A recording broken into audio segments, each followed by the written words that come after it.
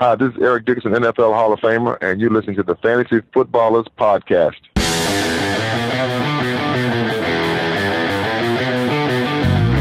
Welcome to the Fantasy Footballers Podcast with your hosts, Andy Holloway, Jason Moore, and Mike Wright.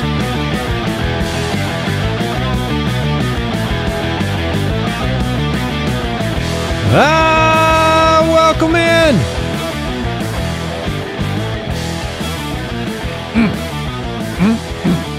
Andy, Mike, and Jason, the Fantasy Footballers, back with you. Fresh off a spectacular NFL draft. Delicious. It was a delicious sports weekend. We had the NFL draft the entire weekend. We had parts 3 and 4 of the Last Dance documentary. Look, this is in a world where I have no sports whatsoever. I just mainlined everything I could possibly get. I was up at 8:30 or what was it, 9 a.m. watching rounds 4 through 7. Just give it all to me, man. Right in the veins. I need it, baby. Come on. Come on. You're giving me an idea now, Mike. I don't understand you. Uh-oh. I think you talked the other day about the fact that there's just nothing on, that people are just talking about nothing. Yes. You know, on the sports channels, they're just arguing to argue. We should have just reset 90s basketball and just played the games. Play them live on the air as though they're happening. I don't remember what happened in any of those games. That'd be fun. I honestly think people have been doing that. Like they're just throwing random arrows of sports on and they're watching because they don't. I don't remember. We're starting to stat guys out, and Arizona just happens to be the first team, and I'm looking. All right, recap what happened last. Michael Crabtree.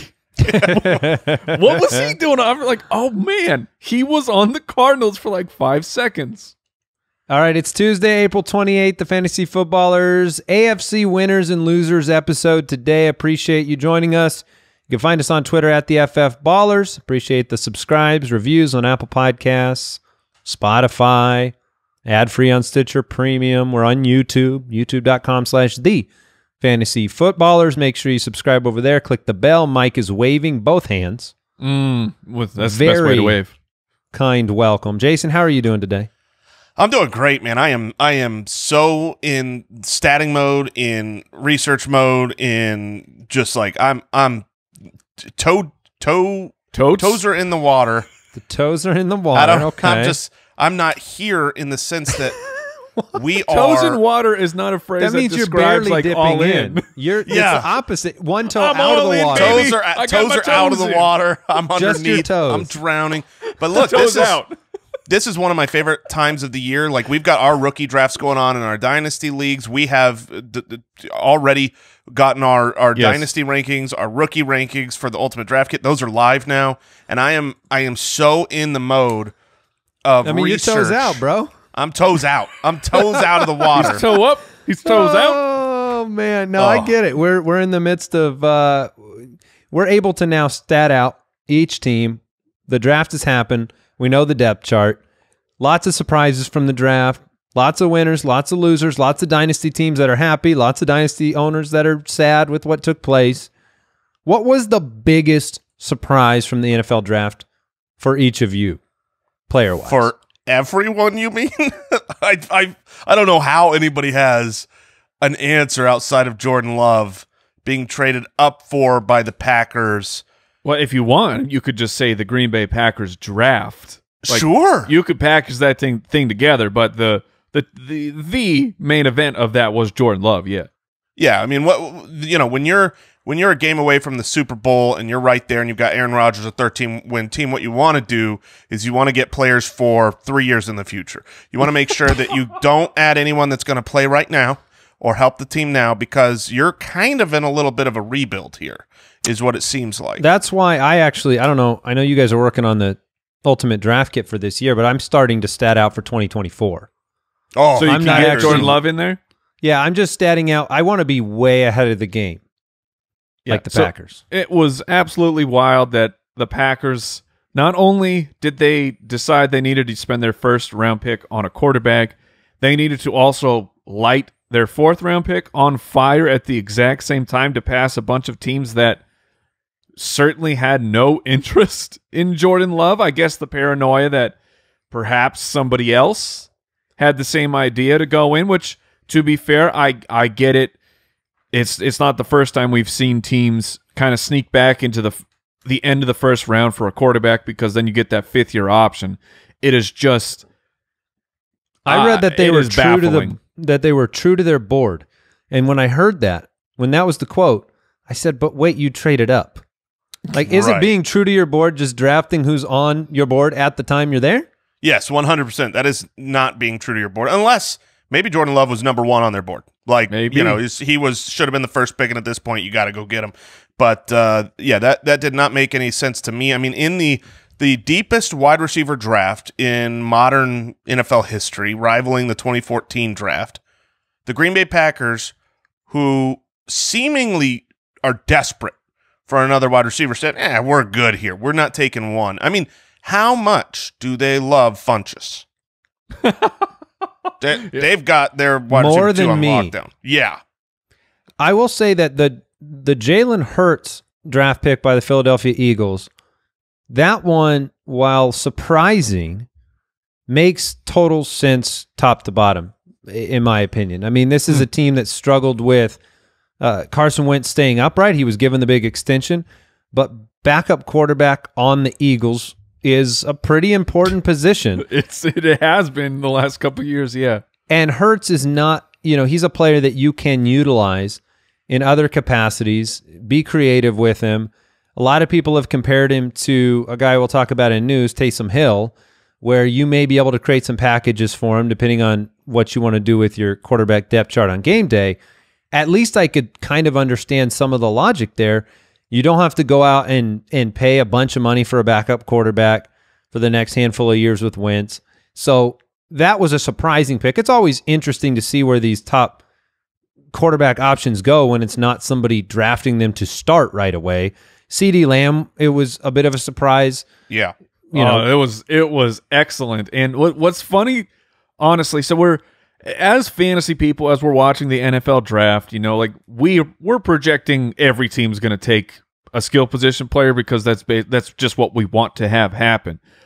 But there was this weird feeling as soon as they put Jerry up, like his video was up where he's broadcasting from the yacht, and it was like the Eagles, all the chatter like online, all the chatter with my Eagles buddies are like, holy crap, move up. The wide receivers are falling. We have to go and get it. CeeDee Lamb is available. As soon as Jerry Jones' face was on that television, it was, this dude's going to take CeeDee Lamb. He doesn't even need him, and he's going to do it to stick it to the Philadelphia Eagles as a reminder of, hey, guys, remember trading up right past us so you could grab Dallas Goedert when we needed a tight end? We don't need CeeDee Lamb, but you can't have him. It was awesome. It was amazing. But it sucks for fantasy. It really does because a little bit it does. It hurts. We're all big fans of Michael Gallup, his potential. Obviously, Amari Cooper being a super highly drafted guy, and now you go to a team where it's like he's presumably the third best option his rookie year. And so yeah, the wide receivers and their landing spots, I think, in this NFL draft were really negative for fantasy. There was no at least for right away. It feels the main guys. I mean, Rager had a good landing spot, but I felt like at least with Jerry Jeudy and CeeDee Lamb, I was disappointed. On running backs, on the other hand, I think there were several excellent. They got a big boost after the draft.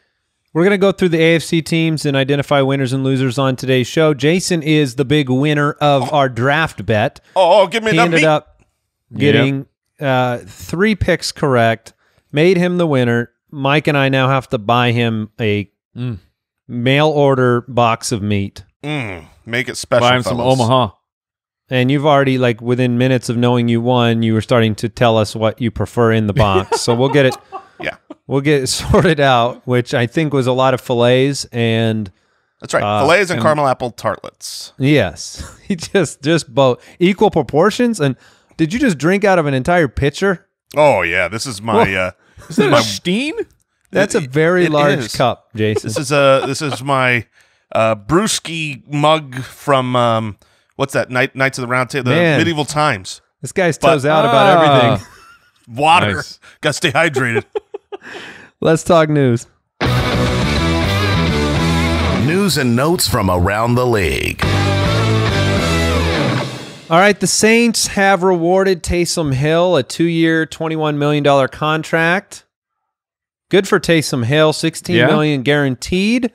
Oh, that's so crazy. The Saints also signed Jameis Winston to a 1-year deal, allowing them to have some more innovative Taysom Hill usage this year, potentially. It is, to me, such a brilliant signing to bring Jameis Winston on board for both parties. Jameis Winston gets his foot in the door to be the replacement of Drew Brees should things work out well for him. And likewise, the Saints have a legitimate option to see in practice week in and week out, work with, groom him up to be a replacement. I think we all expect this to be Drew Brees' last season. Let's say it doesn't happen and Jameis Winston goes out and signs somewhere next year. You get a nice compensatory pick because he's a quarterback. The money's going to be there. So no matter what, no matter what the future is, this is a great signing, and it's a quality backup. Now that you lost Teddy, I just thought this was brilliant from the Saints and from Winston's side as well. It's brutal for Dynasty. I was talking to Jason earlier because I have Jameis on my Dynasty squad, and I can't drop him, and somehow Jameis Winston simultaneously holds absolutely no value and tremendous value at the exact same time, which means I just have to keep him on my bench there, and so it's kind of obnoxious for that. Could you imagine Michael Thomas's future when they still keep having to come back from all the interceptions? Yes. All right, I don't have a mediocre trade of the week, but the Eagles have acquired wide receiver Marquise Goodwin from the 49ers. This was a transaction, one of two that the 49ers made to kind of get rid of players that still have value, but they don't want anymore at all. And that includes the Dolphins acquiring Matt Breida from the 49ers in exchange for the number 153 overall pick. So Goodwin, Breida, gone from the 49ers. Your reaction to these two moves, does Breida have an opportunity in Miami now that you are paying attention to for fantasy? I will be paying attention. I'm not going to be super high on him. It was interesting because up till that point, which was, I mean, that's very late in the draft, Jordan Howard was one of the big-time fantasy winners where, you know, it was a pretty unanimous projection that Miami would use one of their 1,000 picks to grab one of the running backs because there's a lot of really good players in this draft, and they chose not to. Instead, they trade a really low pick for Matt Breida. So he will be somewhat interesting, but I will still project Jordan Howard to be the leader of the timeshare. Yeah, it's a nice change of pace for Howard, but I think Howard was still a major winner here. I'm not too worried about Breida for fantasy. All right, and then looking at another surprise from the draft, the Patriots, they did not draft a quarterback. If you saw their comments today, they said that was not by design, that it had the right quarterback been there at the right situation that would have taken them, just didn't fall that way. A lot of people speculating that Cam Newton, who's still a free agent, Jameis Winston now signed, who was also rumored as a potential Patriot. Cam Newton, no interest thus far from the Patriots. Do you think that they're going to go into the season with Stidham? I do. That's my belief. I mean, I joke that Brian Hoyer is going to be the starter, but it's a joke. They're going to see what they have in Stidham, and I think they'll find out quickly they don't have what they want at quarterback. Maybe. And so, yeah, I mean, maybe not. We haven't seen enough on the field, you know. But when you say that it wasn't by design, that they were not going to get a quarterback, means that, you know, it was in their plans to make an effort to do that, but they weren't going to draft someone they didn't believe in just because they or need reach. to. Yeah. And then the Browns, for whatever reason, exercised their fifth-year option on tight end David Njoku. This is after they spent a draft pick on a tight end, and they also have Austin Hooper. That is correct. They've kicked him to the curb and then said, but we're going to keep you around. We don't want you to be able to go sign I did not anywhere read else. on this one. Was there logic behind it? I didn't read any news that told me why. Like, this is where you guys break the news to me that, by signing him to the 5th-year option, that means David Njoku can be is he more tradable now? Well, I don't know. He is tradable now in the sense that he's not going to end up being a free agent. And if someone wants him, if someone was looking at him, they're going to have to pay this franchise now. So maybe that's the thinking. He's obviously still a physically talented guy, and tight ends at a young age don't usually do much. So I still think Njoku has a career ahead of him. But this sucks if he stays on the Browns now for that 5th year. It's a little weird, but speaking of winners, today's sponsor, Omaha Steaks. We're all staying home, and now is the time to stock up. They deliver the world's best steaks, a huge variety of family favorites without leaving your home.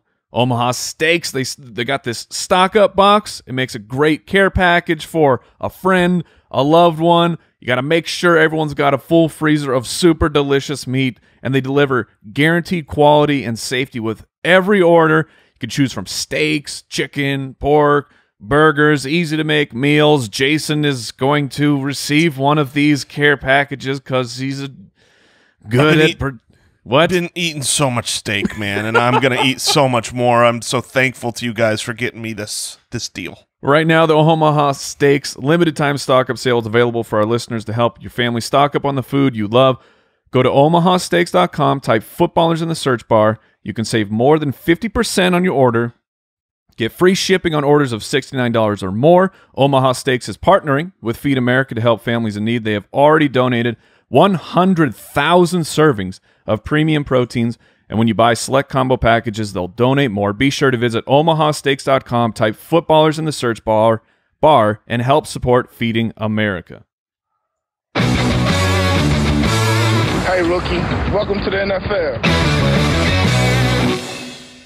All right, AFC winners and losers on today's show. We're going to walk through each of the teams, pick out some situations that have changed thanks to the NFL draft.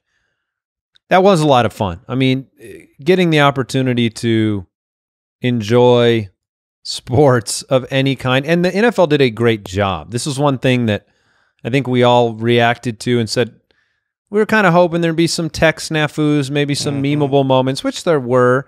However, it felt like the NFL draft, not to the degree that we wanted. Yeah, this is a biggest winners and losers show. Well, the NFL was a big winner. They came off strong. They looked great. The production was great. The biggest loser was the audience who didn't get to watch things collapse and have people unmuted at the wrong moment. It honestly, it felt like the exact same NFL draft that we have every single year, minus the 10 seconds of a walk up and cheering from a crowd.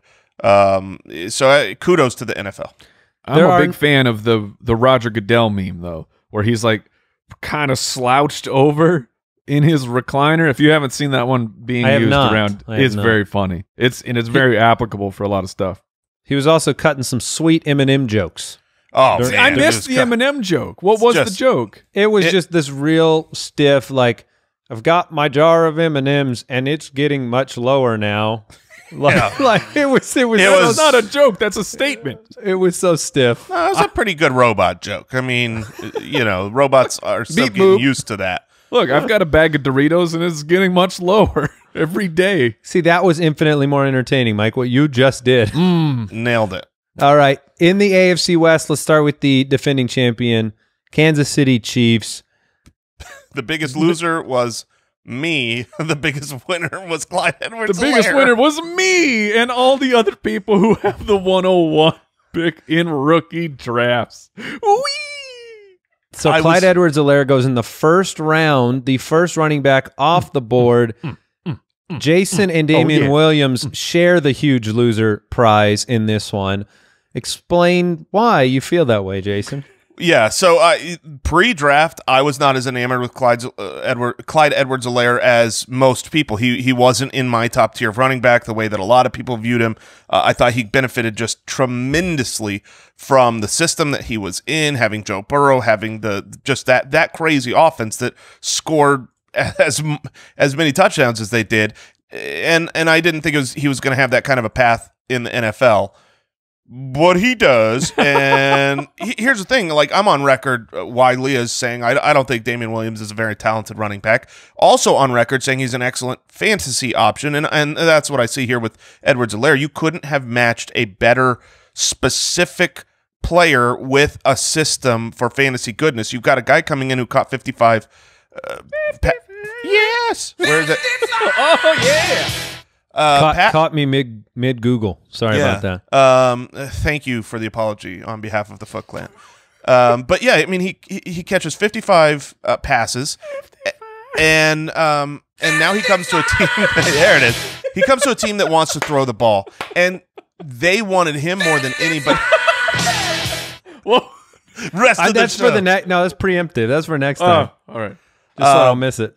Yeah, so, they had their choice of any running back here. With the last pick of the first round, no running back had been taken yet, and Andy Reid had talked that morning to Mahomes and said, all right, no thinking, just top of your mind, who's the guy that you want first?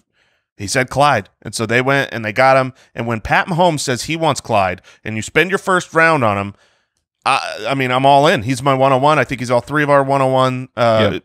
So he's got a great Shady McCoy-like future ahead of him. Yeah, I tried to find a reason not to make him the 101 after the second day of the NFL draft, trying to find some different stories, narratives, ways that he wouldn't be the #1 pick. And, there are a few shots that you could take, if you believe that Jonathan Taylor's going to take over from day one or something of that nature. But I couldn't find them. Clyde Edwards-Helaire is going to be tremendous. I wonder how much it helps Patrick Mahomes to have another weapon. Damian Williams was injured last year, and Mahomes missed him. That was one of the things that happened on the field is you missed the wheel routes. You missed the reliability out of the backfield with the pass catching of Damian Williams when he was off the field. So from a stability standpoint, it has to help Patrick Mahomes. Yeah, I mean, this is an upgrade over Damian Williams. However down I was on Edwards-Helaire pre-draft hype, I still think he's a much more talented player than Damian Williams is. Let's move on to the Denver Broncos. The Broncos, well, they did what they could to get Drew Lock some weapons. Woofda, man. Jerry Jeudy in the first round. KJ Hamler, another wide receiver in the second round. Jason, what tight end did they draft? They got Albert O, man. Albert O is who they drafted. And he's a great option where they got him. I wouldn't even have the foggiest I believe guess. It's Ogwebunam. Ogwebunam. No, it's because I looked him up. I see Okue. I know, but I tracked him after because he was one of the. I think he was maybe the fastest tight end at the combine, or one of them. Like his adjusted speed score is outrageous. Ogwebunam is what I'm going with. But Foot Clan, if you're new to the, not everybody listening to this show knows all these college players. It is spelled OKWUEGBUNAM.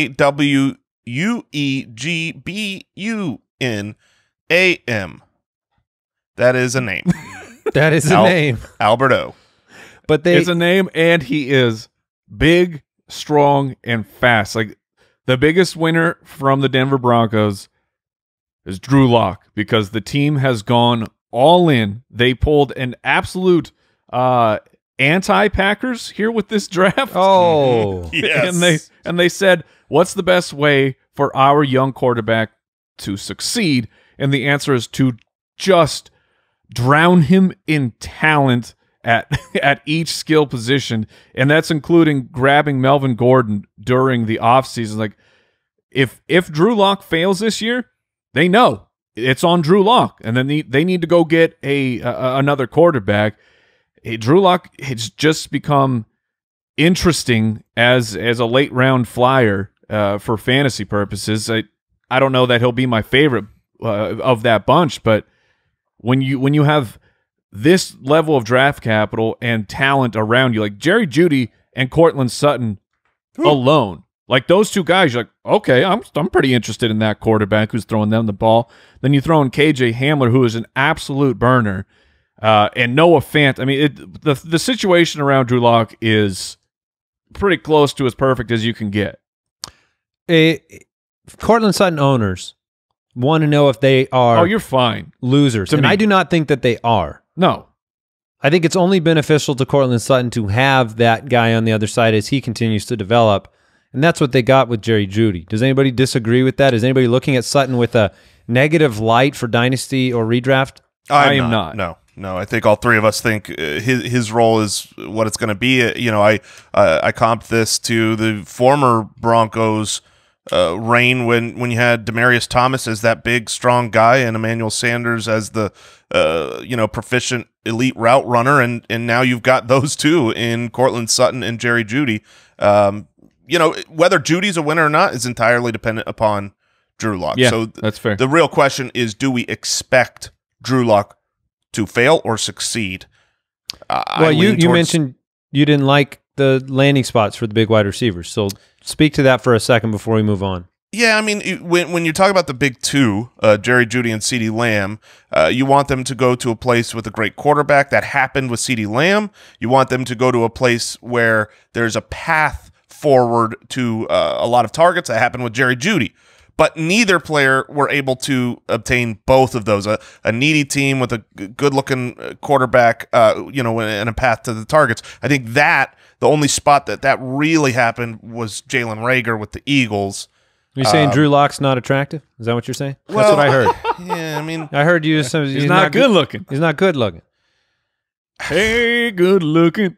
What you got cooking? It's one of those things where he's going to be one of the most difficult players to project this year. He will be tough. And you need to take your shot. You need to go in with a belief that he will succeed or fail. I think you're off of the Broncos offense or you're all the way in. Yeah, the Las Vegas Raiders, we'll talk about them now. They drafted Henry Ruggs III as the first wide receiver off the board. The ghost of Al Davis lives on. Yes, he does. As draft speed. That was not your best ghost, Hayward Mike. Bay. Yeah, Darius Oh, Hayward come Bay on. off the board Ruggs again. is better than Hayward Bay. Stop. It's very similar, though, because in that they're draft, very different players. I'm just saying in that draft, there were highly touted wide receivers that were expected to go ahead, but they drafted the fastest guy. Sure, I mean, but you Ruggs had can catch. You had Jerry that's my Jeudy, point. and you had CeeDee Lamb. This would have been a spot where if CeeDee Lamb were drafted here, I would have loved it, because while Derek Carr gets maligned, he's an acceptable quarterback. He's had fantasy relevance for Crabtree, for Amari Cooper in the past.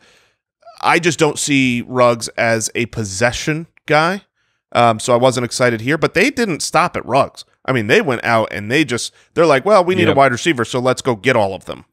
Yeah, two more in the third round. And you look at Tyrell Williams now, you look at Darren Waller, Hunter Renfrow.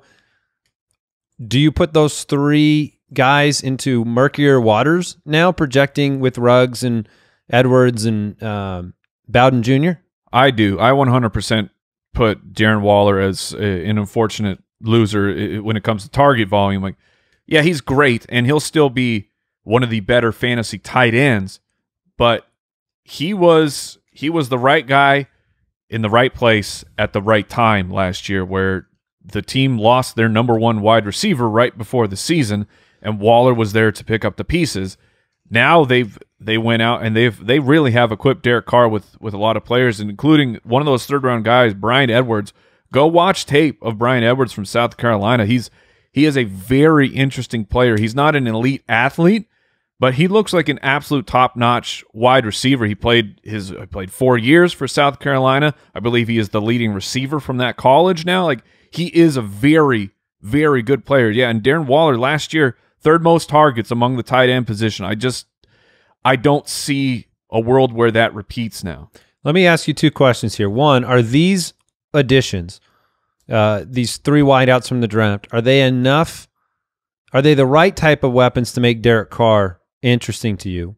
That's question one. And question two is if you had to pick one wide receiver to lock into your lineup from the first day to the last day of the season, who are you picking on this team? From Vegas? Correct. Derek Carr becomes sort of, he's interesting to me still the same way that Drew Lock is interesting. I guess a little bit more so just because we've seen proof that Derek Carr can be successful in the NFL. Is Carr a higher dynasty pick than Lock in your mind? No. Okay. Not to me. When you go out and sign Marcus Mariota, I mean, if you get Derek Carr these weapons and he doesn't do what, Gruden is wanting him to do with all these new tools because they're rookies, then you could end up halfway through the year going to Marcus Mariota to just see what the future holds. So if I had to lock in one wide receiver for the whole season, I would still go Ruggs because the talent, the upside, the draft capital. Over Renfro or Williams, not just one of the rookies, but any wide receiver. Yeah, just solely because who do I expect to have a better season at the end in total? I would say Hunter Renfro, but if I had to lock one in, I don't think Hunter Renfro is going to be special. He doesn't, but Ruggs has at least the chance to be excellent. Renfro is like Cole Beasley. Like, are you excited for Cole Beasley for fantasy purposes? Sometime, every once in a while, he's going to give you like a real excited about PPR week. You get excited about players like Cole Beasley when they have quarterbacks like Derek Carr. Sometimes it's fair because that's why Darren Waller had success last year, is those shallow targets, and Renfro did have some big plays towards the end of the year on the shallow targets. But it'd be hard to predict. It'll be interesting to see how. We might not get to observe camp the way we have in years past, which means trying to weed through some of these situations is going to be new to us this year. I will say Tyrell Williams' guaranteed money runs out after this year, so he likely will be a cap casualty next year. The Chargers ended up drafting a new quarterback, Justin Herbert, in the first round. Spent a 4th-round pick on Joshua Kelly, running back out of UCLA, a bigger guy, a compliment to Austin Eckler, but not a running back drafted in those top 3 rounds to greatly concern you about Eckler having his normal role, if not a better role than the one he had last year. So we have to say Eckler's a winner. Yes. Justin Jackson, is he a loser? Anybody out there in the dynasty world trying to look at Justin Jackson with some potential? Jackson's about the same size Eckler is. Joshua Kelly's a lot bigger than both of those guys, could steal the goal line work. Yeah, I think Justin Jackson is a little bit of a loser here. I mean, it's one of those. Whenever we do winners and losers, and you casually say it, it sounds worse than if you pronounce it. Right. It's much worse to say he's a winner to me. He's a little bit of a loser, But yeah, here obviously if they went out and they drafted someone super high, then he would have been a giant loser. But right now, I would put Joshua Kelly ahead of Justin Jackson. I mean, it's a 4th-round pick, which isn't super high, but it was very, very early, the 6th pick in the 4th round. And he is a talent. I spent a lot of he's well-rounded watching him play, watching the tape, and I think he could succeed there. And I agree when it comes to needing a little bit more of a north-south pounder. Goal line situations, I could see it being Joshua Kelly. It's a really good role for him to come into, right? You lose Melvin Gordon, and so there's a giant hole there. Is it all going to be filled by Eckler or Justin Jackson? No, they went out and got Joshua Kelly, and I expect him to inherit good opportunity. All right, the New England Patriots. Let's move over and talk about the AFC East. The Patriots... I don't know what you can say about this draft for fantasy purposes. Basically nothing. Some head scratcher tight end picks in the 3rd round to me. Dude, honestly, the tight ends that they picked up, especially Devin Ozzie, he's interesting to me. Especially in this rookie class of I didn't just put Cole Kmet as my number 1 tight end because he was the number 1 guy taken. I don't really like him for fantasy purposes, but I think that Devin Ozzie and Dalton Keene, they both have a chance to come in here and establish who longer term for the Patriots. They need to turn into a brand new team yet again. You have a new quarterback. Julian Edelman is not long for this team, and then who do you have? Who are the weapons? N'Keal Harry's still there, 1st-round pick. What's going on there? And Ozzie, he's a big dude, and he's got pretty good body control and hands as well. So he is interesting to me, especially because the Patriots took him in the 3rd round. That doesn't hurt. No one is interesting here to me until they have a quarterback that I can rely. You almost took the words right out of my mouth, Jason. I'm not interested. I'm not interested in one of them. I mean, N'Keal Harry is lost in fair. this draft. Because they didn't go out and get a upgraded quarterback. If Stidham, is excellent, then great. But I don't believe that. That's not how I can project it. That's not what I believe. I don't believe that the Patriots were showing incredible confidence in them by not drafting a quarterback like we talked about earlier. That just is how the draft fell. Yeah, I don't have a lot of enthusiasm speculating about offensive weapons in New England right now. And James Devlin just retired, so the running game takes a massive hit. You saw the first 3 games last year with them, and then the rest where it was like, oh man, it looked like Sony was going to be a beast. I'm not into the Patriots offense at all. We didn't mention it in the news, but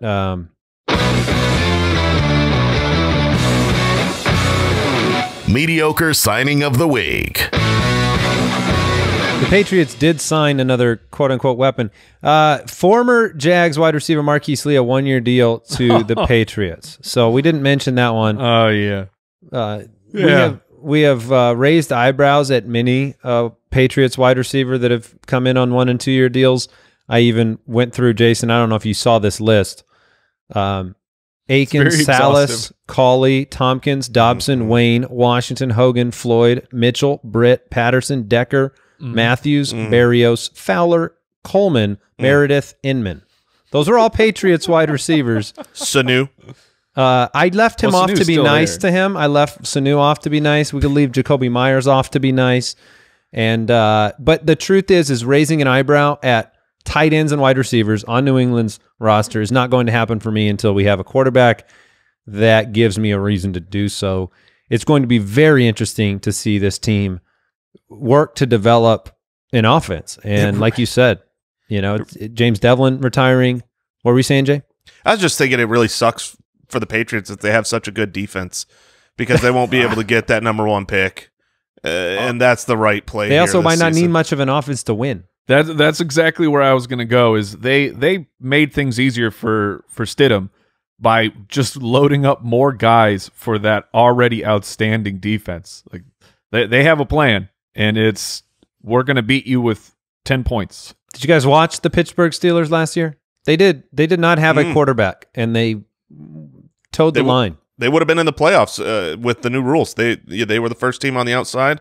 That's a really good comp.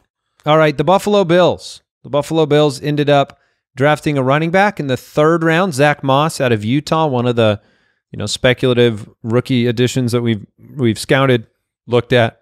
We assumed that it was a possibility. I think I bet that they wouldn't take one, or at least assumed that they wouldn't take one, but they did. They took Zach Moss. This hurts the Devin Singletary shares to some degree. If you look at Moss just like a 1-for-1 replacement of Frank Gore, you still have to discern whether that's first half of the year Frank Gore or second half of the year Frank Gore, because one or the that made a huge difference in Singletary's production. Yeah, I mean they've already come out and talked about that. They've basically out of their own mouths said that he's going to have that Frank Gore role and Devin Singletary will have that role. I fully expect that they mean the first half of the year, or towards the middle when it was more of a 1-2 punch. At the end of the year, it was pretty much all Singletary. They didn't spend a 3rd rounder to not use Zach Moss, but this is, I mean, you want to talk about biggest It's also hard for a losers rookie to start the year in that role, though. Not a running back. I mean, running backs usually are granted that opportunity. They come right in. They don't have to learn like the tight ends do. And I think that you're going to have Zach Moss and Devin Singletary both be mostly disappointing in fantasy. And I think one of the biggest losers in the draft was Singletary because it looked really promising for him. Zach Moss was really the last name there that could have come on that day to get in his way. And I think this is going to be a real Can I play real devil's split. advocate? Yeah, please do. The pick gap between Zach Moss and Joshua Kelly was really not that large. Joshua Kelly was the 6th pick of the 4th round. Zach Moss was the 22nd pick of the 3rd round. We looked at Austin Eckler as a winner. We're looking at Devin Singletary as a loser. Well, Austin Eckler, I think the difference of losing Melvin Gordon to losing Frank Gore is pretty significant. And also, you know, I've tried my best post draft to go through and watch all of the general managers and head coaches responses, reactions, their little press conferences to see what the situation was about drafting the players, specifically the running backs, because I think that's telling for rookie year. And the way that Zach Moss was talked about by them versus the way that Joshua Kelly is that Zach Moss is coming in to be the Frank Gore role, and Devin Singletary. I mean, when they say that, I just have to go by it. Mike, did you have anything you wanted to add there? I mostly agree there with what Jason's talking about. I think Singletary will be. I think he'll still be a fine running back too.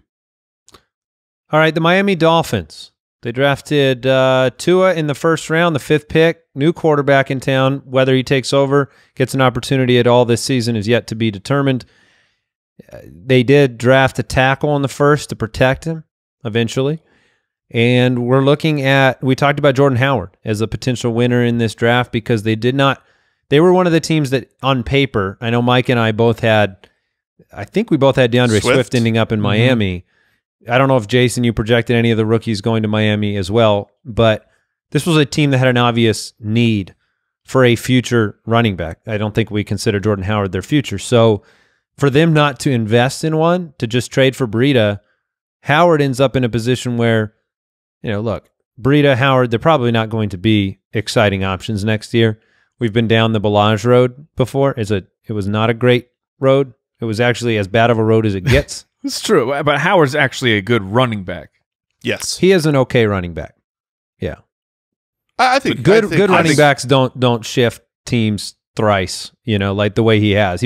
They got rid of him in Chicago. They got rid of him in Philadelphia, and you know, I would not have supreme confidence in Howard having great opportunities because this offense last year, you're not going to pass the ball to Howard, and sure. Ballage couldn't catch the ball, and we were disappointed in kind of the, hey, Ballage is the guy, so he'll be something. That highlight clip of Ballage dropping off the pass. Oh, I need to go find that thing again. That'll cheer me up. Yeah. So I'm not that enthusiastic about Howard to begin with, but he was certainly a winner in the fact that his role is carved out. Yes, he's a winner as far as when you draft Jordan Howard, you're not going to be happy about it, but I think he will still see a ton of opportunity. I think he'll see over 200 carries. Miami, to me, did an excellent job in this draft.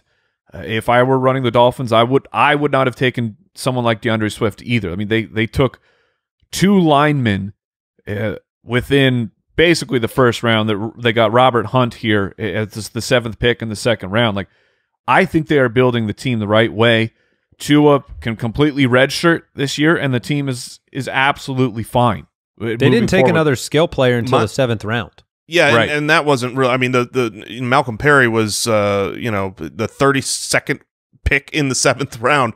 They had 11 picks in the deepest wide receiver draft in a long, long time, and they didn't take one. And to me, the biggest winner on the Dolphins is Preston Williams. I mean, we already had, you know, Devontae Parker coming in as kind of the one here. But Preston Williams, a really good-looking rookie last year who unfortunately had the knee injury, should be fine and healthy for this season. He's the clear 2 on this team. There's, you know, to me, they didn't even try to bring someone in to compete. And when you've got that Albert many Wilson's picks, still there, right? Yeah, I think so. Albert Wilson, I think, is still on the roster. But I mean, Devontae Parker, Wilson, and Gesicki. Gesicki, big, like, that's to true. Me, Gesicki is really going to be very, very interesting as your late round dart throw. Yeah, that'll be very. They did what you said, Mike. It looks like they are sitting there realizing they get to retool the interior, the defense, and then come back next year. And if they want to grab a bunch of skill players, and just load up, they can do it. The New York Jets. Now, this isn't nice. The show doc Kyle snuck in here Adam Gase as a loser, but just because. That's not. I think they had a good draft. I'll be honest with you. How much of that is related to them simply drafting Denzel Mims in the 2nd round? Well, I think I love their first-round pick, going tackle there. Right. And then Mims, I think, has the opportunity to be maybe the most productive rookie wide receiver of the entire class this year. I am very excited about Denzel Mims' opportunity with Sam Darnold and them drafting O-line to start this draft. If you look at the rest of their wide receiver core, you're picking, Jamison Crowder, Brashad Perryman. So there's opportunity there for Mims, and he's a player that I think is just look. Yes, he could be a Green Beckham of sorts, but I like the talent and ability, and I just don't see a clear path for some of these rookie wideouts the way I do for Mims. But winners and losers on this team. Is Darnold a winner? It didn't really feel like he's a winner. They didn't load up. I think so. Winish? Winish? I think that he is a winner in the sense Darnold, the Winish. The Winish. In the sense that they got him, their first 2 picks, right? Sure. Yeah, a highly rated offensive lineman, and then a guy that in Denzel Mims we all really liked. Now, it's crazy because he was the 13th wide receiver drafted. Which is insane. It felt like he dropped. I mean, significantly. But then you look at the draft capital, and it doesn't feel that way. Yeah, I mean, it was a second rounder for the Jets, so that meant something to them. But obviously, a lot of teams out there chose to pass on Mims over and over and over. 12 of them. It's but yes, Sam Darnold is a winner here. The first 2 rounds were giving him pieces. All right, the Baltimore Ravens coming off a 14-2 season. They end up going J.K. Dobbins with their second-round selection. Running back out of Ohio State. Dobbins was the 5th running back off the board. Went behind, Clyde Edwards-Helaire, Jonathan Taylor, DeAndre Swift, and Cam Akers. But struts himself into what seems to be a very, very good situation. And with that draft capital, I can't help but really, really like him in rookie drafts. Oh yeah, I mean, first of all, you're going to a team breaking the team rushing records here because this is where do you want a running back to go more than the Baltimore Ravens? You've got Mark Ingram, who's 30 years old. He's not going to be there forever, and in fact, they can basically it should be the last year for him, I think. Yeah, exactly. And in the meantime, so if you're talking about a dynasty draft, I know Mike and I, we co-own in one. We just drafted Dobbins, and so it was one of those this season, Mark Ingram is going to run ahead of Dobbins. That's his role. He's the vet. He was fantastic last year. But I don't think Gus Edwards will run ahead of Dobbins.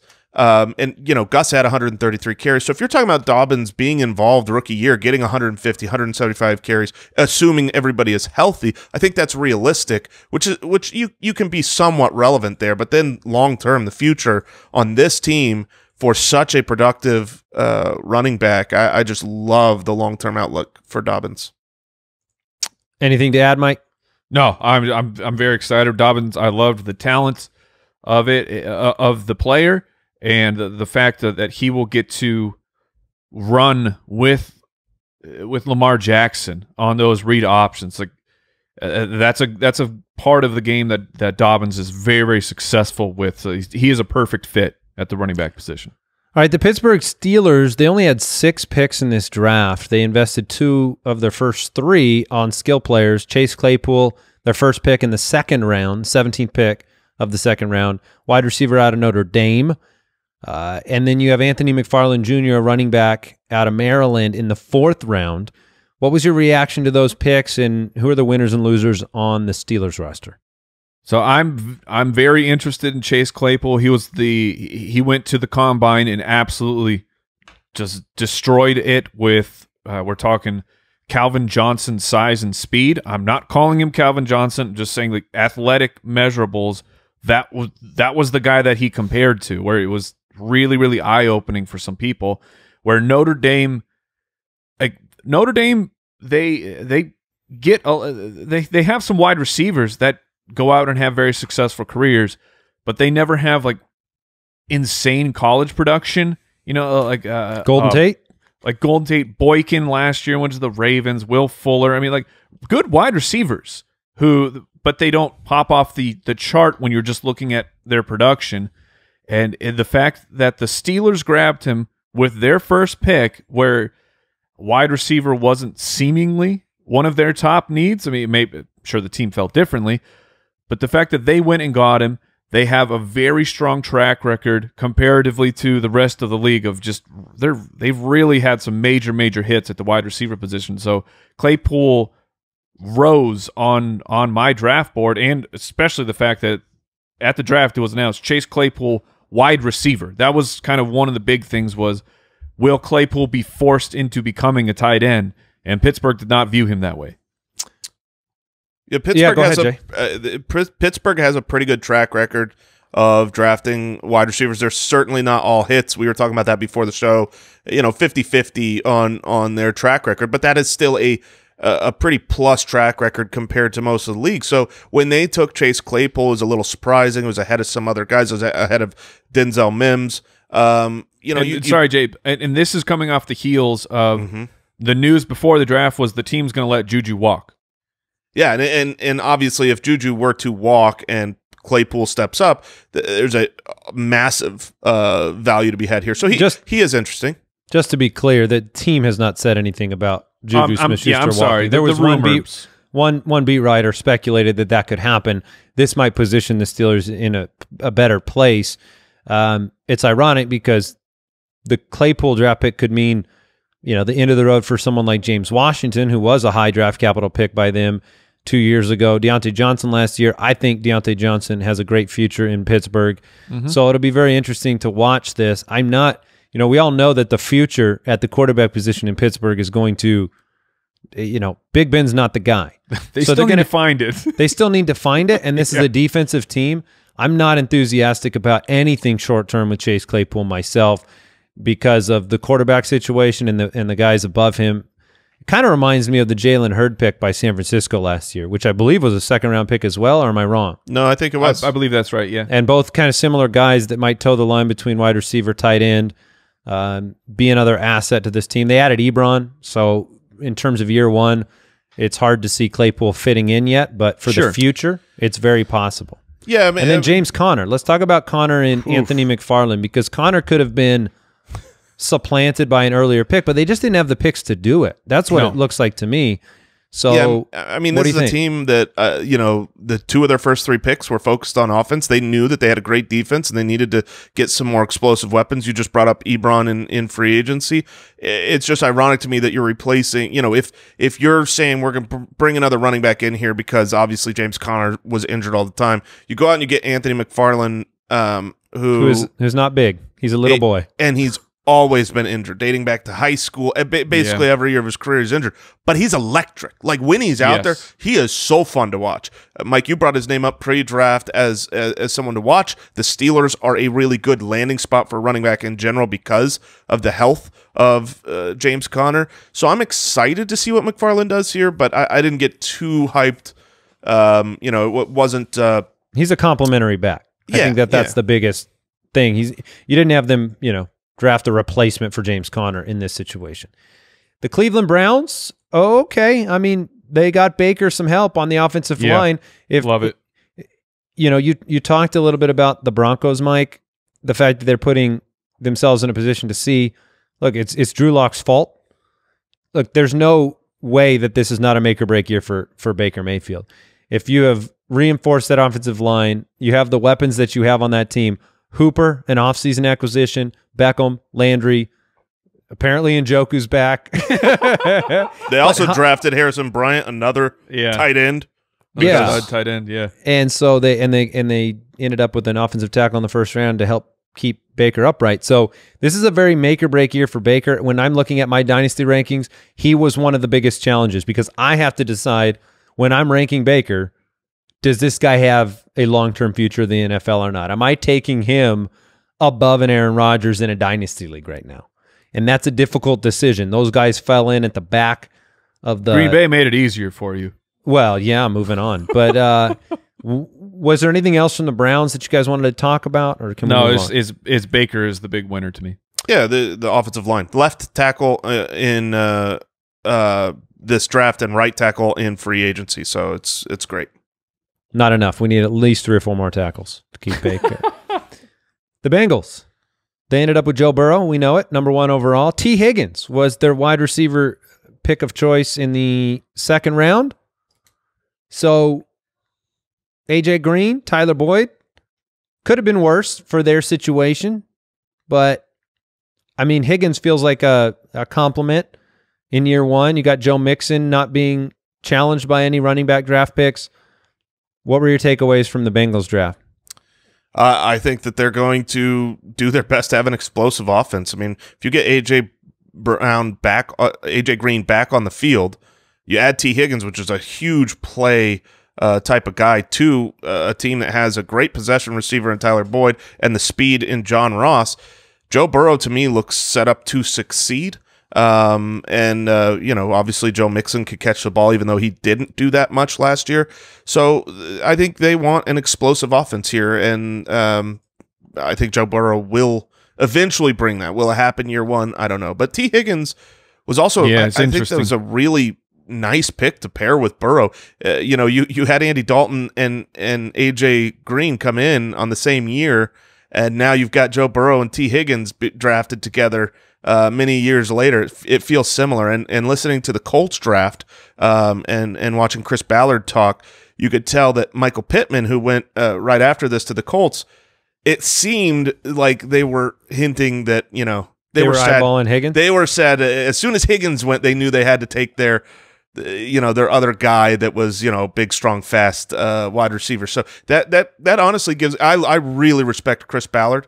And so, if they were eyeing him, that gives me even more confidence in Higgins as a prospect. All right, the Houston Texans only had 5 selections in this draft. Well, Arizona Cardinals GM Bill O'Brien didn't have too many picks to work with here. As far as fantasy goes, there was pretty much nothing. A 5th round wide receiver. They got a tackle in the mid rounds, but I would say biggest winner here is the Cardinals. All right, a team with much more draft capital here, the Indianapolis Colts. Mike, you just talked about it. Their first pick was Michael Pittman Jr., wide receiver out of USC. He's a big boy. He's a beast.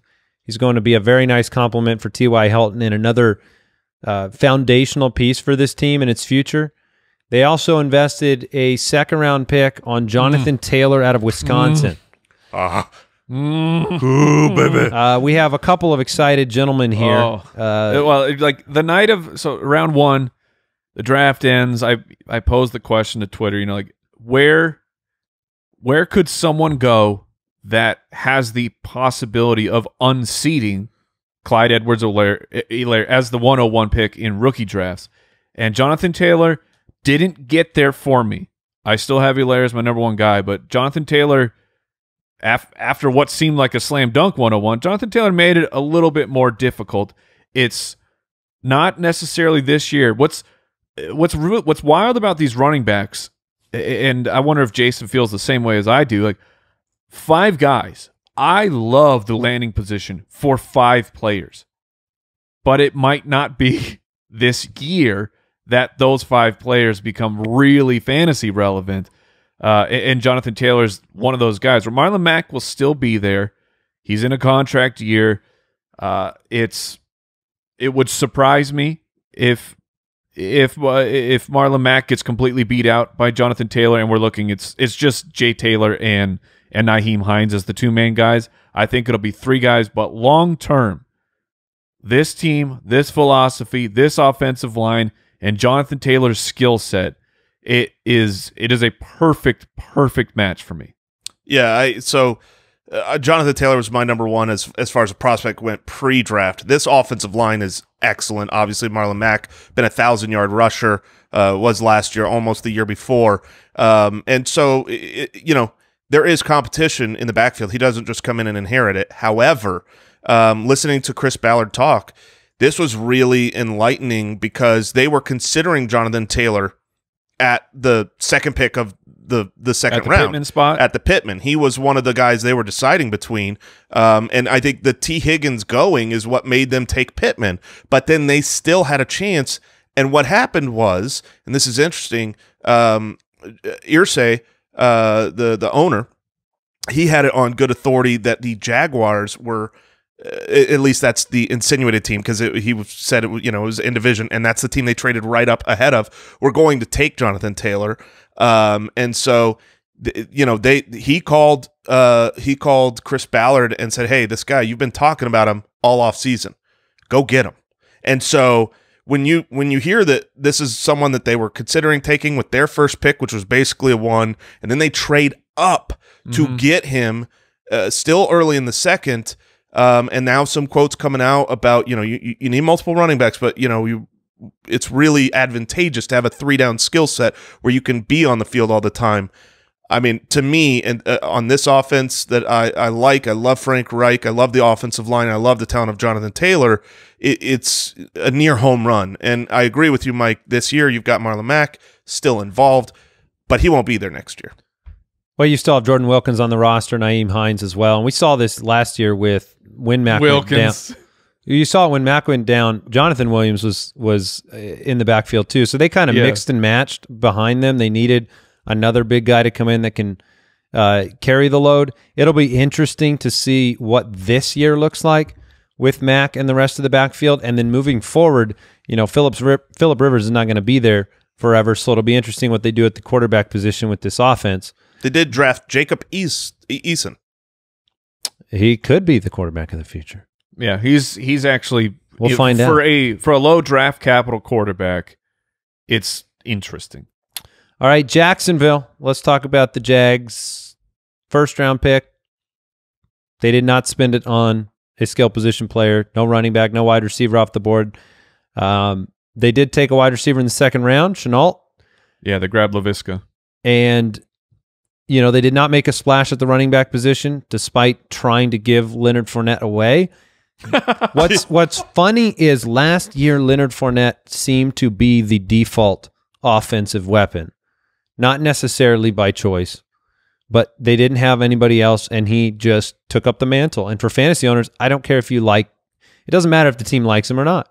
Then the draft comes and goes, and they have tons of draft picks. 12 draft picks. And they don't take a running back. Not one. So you're in this position again where it's like if there's smoke and there's fire to this, we don't like Leonard Fournette, where's the evidence? It don't matter because he's going to be default okay for fantasy again unless they find a free agent running back. That's my concern, honestly. Like the Jags will be a team that I expect. What free agent running back? Well, they had Hyde a little bit ago. Maybe he comes back. Shady McCoy says he still wants to play a few more years. Lamar Miller's still out there, right? Lamar Miller is coming off of his ACL surgery. I mean, none of those names to me are going to worry me about the fantasy relevance of Fournette. This to me seems well, like if he's cut, his relevance will go down. Yes, I would completely agree with you there. If he's cut, I will change my opinion of his fantasy outlook. But as it is now on this roster, currently post free agency, currently post the NFL draft, he is the guy again. It's kind of shocking. And he's in the, they won't care about, saving his legs or just run him into the ground because, you don't necessarily expect him to be there. So I think he'll, unless major things change in free agency the rest of the way. Devonta Freeman's still out there, right? Yeah. Yep. So they're a team I'm going to watch. I'll agree with you guys. If we just de facto into Fournette as the guy, all right, fine. I'll be interested again for fantasy purposes. And then Gardner Minshew. Yeah, they didn't take a shot at another quarterback. They traded Nick Foles away. That was like a hypothesis of, okay, they're on the board in the top 10, and one of the QBs is there. Do they take that shot? And they said no, and they're all in on Gardner. They got him another weapon. They got another lineman. Yeah, I would not be excited about the long-term situation for Dede right now with the higher draft capital pick of Chenault and having Chark there. So that would be somebody that I would consider to be a dynasty loser, not seeing Dede take advantage last year, and the team seems to want to get another weapon. Let's talk about the Tennessee Titans. Is this the final team we have, Brooks? It is. Yes, sir. The last AFC team. Winners and losers, Tennessee. Okay, I mean, Darrington Evans. He That's goes an into interesting that. third-round pick. Yeah, he goes into that Dion Lewis role. I think that's the replacement. Younger, faster. Not Dion. Yeah, it's a decent role. He'll probably have more fantasy relevance than Dion Lewis did at the last season. That's not saying a whole lot. But yeah, they just chose to replace him in the draft, and he's a pretty good complimentary He's a good back. player. Yeah. Mm-hmm. Is Corey Davis still alive? Like physically? As far as I know, I haven't heard any rumors. Well, no, Mike. I didn't mean physically. That's not a. We don't joke about things like that, Mike. Yeah, I My mean bad. they took a right tackle in the first round, which is important because they lost Jack Conklin. So trying to replace that for the most part, I think what you're going to see for Tennessee going forward is the same exact offense that you had last year. Now, whether or not they'll succeed as much, they certainly probably won't when it comes to just their touchdown rate in the red zone, things like that were outlandishly high. But I think you're going to have the same desire. So is Corey Davis alive? Well, he's probably going to be similarly used as he was last year, which is We know what he is now. yeah, exactly. We know what he is. This is AJ Brown's and Derrick Henry's offense. All right, we want to thank Pristine Auction, great friends of the show. A Calvin Ridley signed jersey yesterday on pristineauction.com. Signed Falcons jersey, $68.86 for a up-and-coming Calvin Ridley jersey. Hundreds of daily auctions from your favorite players, teams, some of these rookies.